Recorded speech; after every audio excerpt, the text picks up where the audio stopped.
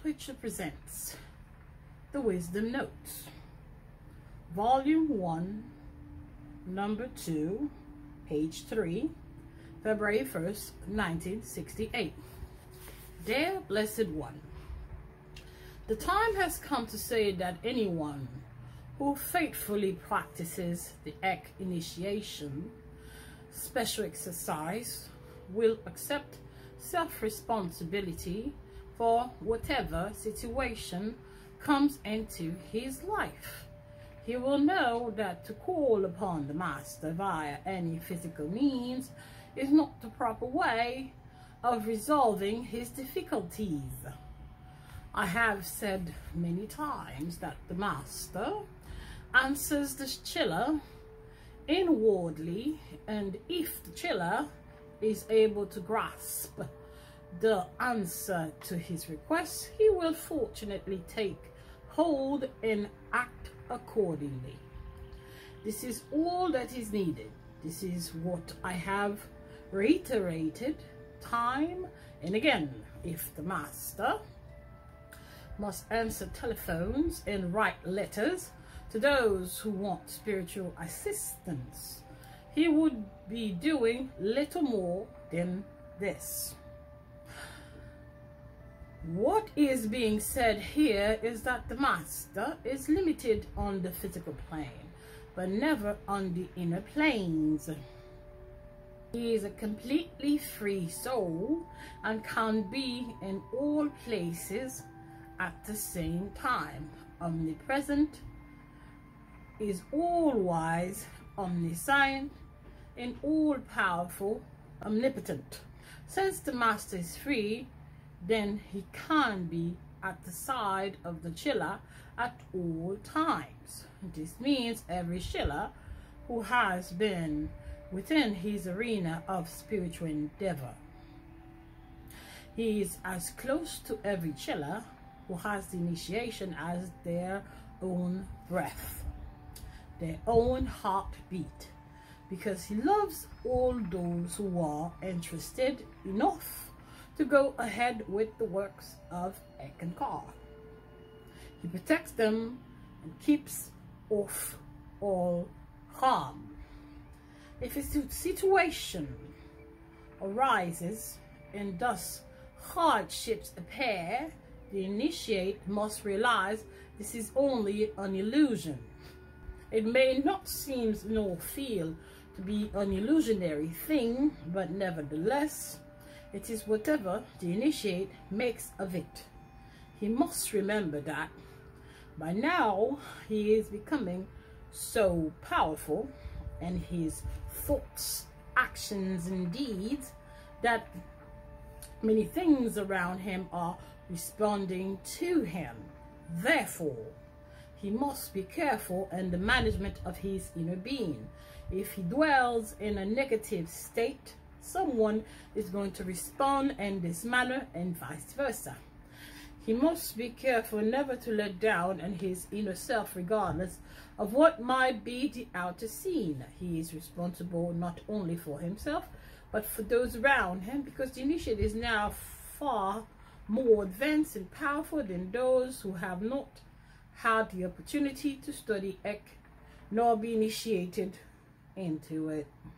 The important part of the discourse lies in one factor, that is thinking of the inner Master and allowing him to be the guiding one in the initiate's life. When the initiate does this, he is on safe ground because he can't have the protection and freedom from harm.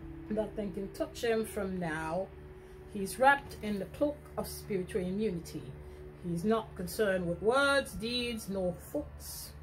He knows what is right in his life and how to keep his rightness as his own coat.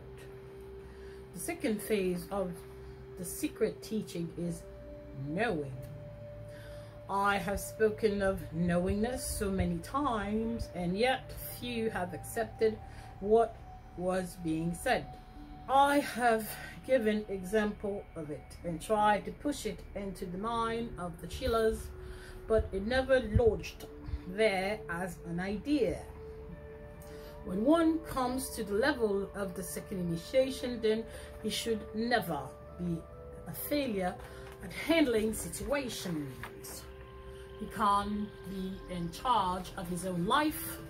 Nothing should bother him, nor involve him, or engage him unless he so desires, for life as a series of involvements means that he is going to be the effect of the causes of others.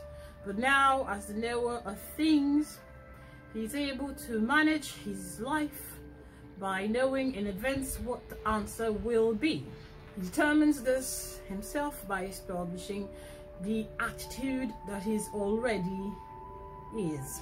Then he must live in the state knowing that since he has established the inner experience, that the outer must follow. This inner experience is now important in his life. It must first take place before the outer can be a positive event. So many people have a negative life simply because they allow the inner experience to be one of the negative nature.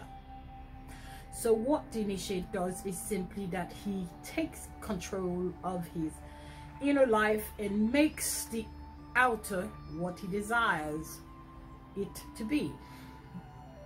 The importance of anyone who cannot experience what he wants in the outer is because he has not disciplined himself on the inner side.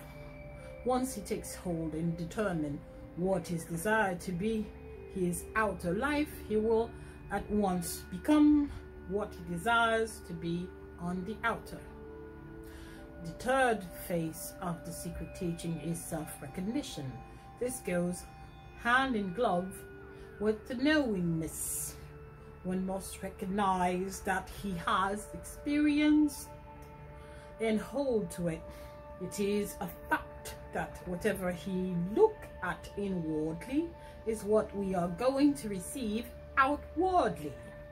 But we must be able to have a recognition of what this might be that we are seeking or constantly looking.